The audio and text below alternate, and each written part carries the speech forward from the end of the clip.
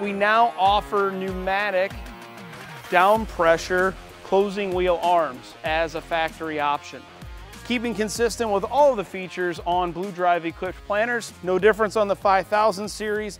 All of our closing wheel pressures are controlled through the Blue Vantage display. So again, no additional controllers, all built into one easy to use display. We took it one step farther when we looked at adding pneumatic down pressure. Of course, you can still get standard mechanical adjust lever style closing wheels. We still offer that. This one's an option. But how do we make it easy for you to check how the row unit is performing in the field? And we've done that by really providing a quick lockup closing wheel tail as a whole.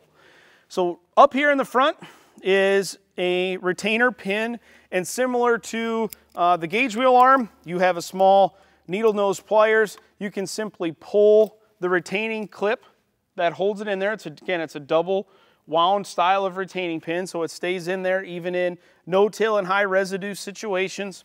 You can simply push out that pin and then rotate this entire assembly up and lock it up out of the way so you can really see that seed trench. Because it's locked up out of the way, you can see your seed trench to do infield checks, provide section control adjustments to see how the planter is turning on and off.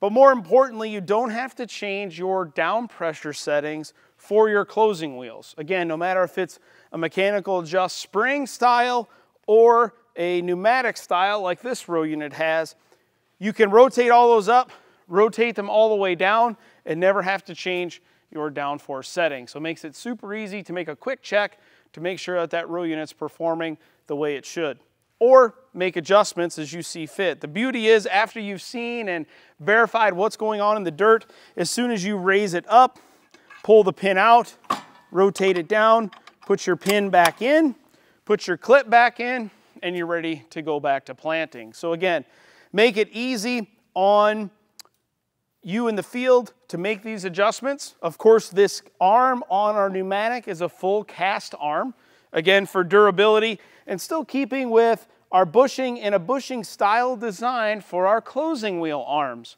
So we're never wearing on the closing wheel arm itself, we're always wearing on a set of bushing. So as those closing wheel arms wear, we just simply replace the bushing instead of having to add aftermarket items or replace the arm itself.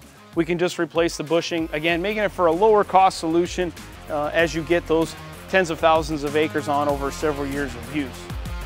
For more information, visit Kinsey.com or be sure and check out your local Kinsey dealer.